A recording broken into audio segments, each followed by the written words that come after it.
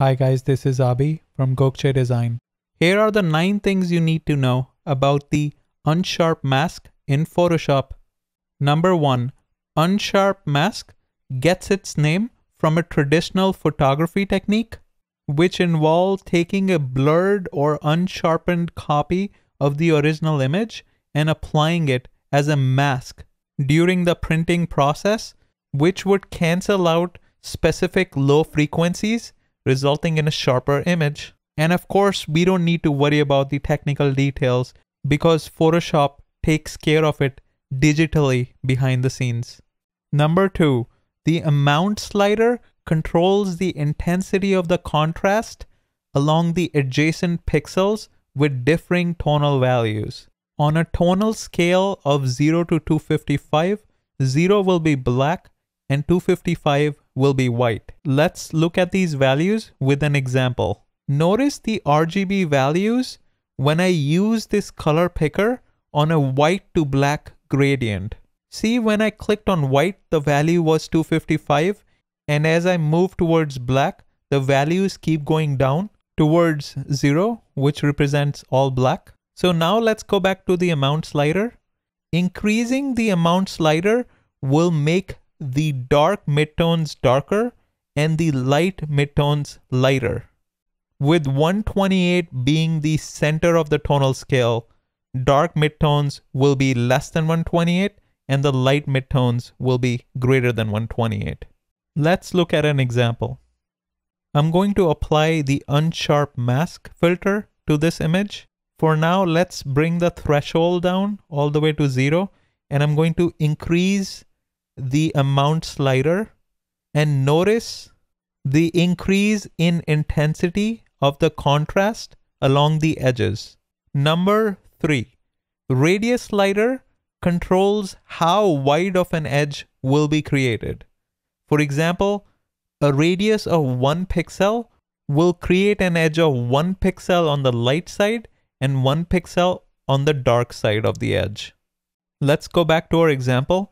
I'm going to crank up the radius pixel from 1 to around 16.5. Notice how the edge thickens both on the light side and the dark side in the gradient image and the image with the model. Number 4, unlike Smart Sharpen or High Pass, Unsharp Mask does not detect edges. In other words, all pixels are equally sharpened. Watch when I increase the amount slider all the way up to 500. You can see all the pixels in my model image are affected, which brings us to number 5. You can avoid sharpening the entire image using the threshold slider. Now, threshold slider controls the level at which the contrast starts to have an effect. For example, if you apply a value of 4 to the threshold, only pixels at least 4 brightness levels lighter or darker than the adjacent pixels will be affected. Watch when I apply a threshold value of 80 levels, the center of the two gradients are no longer sharpened. Why? Because the difference between the tonal values in the center of the gradient no longer breaches our threshold level that we set. Number 6, sharpening halos are produced when too much contrast is applied. If I go back to my example and increase the amount all the way up to 500%, you can see the halos being produced around the edges.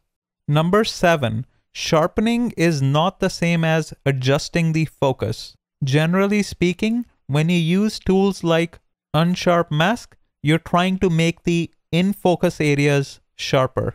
For example, in this image, the leaf is in focus, so you should avoid sharpening the blurred background and just restrict the sharpening to the in-focus leaf. Number 8, for best results, start with increasing the amount slider to 500%, then reduce the radius slider until the sharpening halos disappear, and only then play with the threshold slider to limit sharpening to just the areas that need it.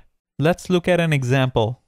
In this image, I'm going to start by increasing the amount slider all the way up to 500%. Next, I'm going to decrease my radius slider until the sharpening halos start to disappear.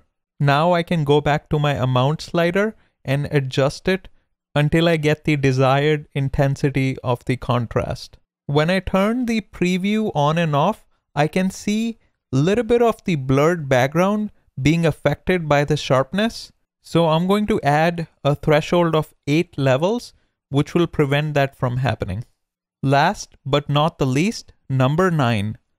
Unsharp Mask affects the color of the pixels as well, in addition to the brightness. This means that our colors may look oversaturated after we apply the sharpening effect. To avoid the color shifting from happening, we're going to change the blend mode to luminosity.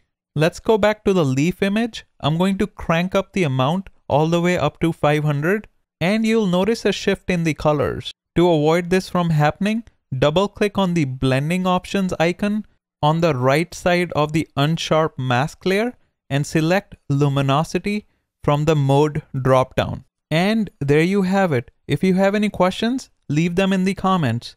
Don't forget to like, subscribe, and turn on the notification bell. Until next time.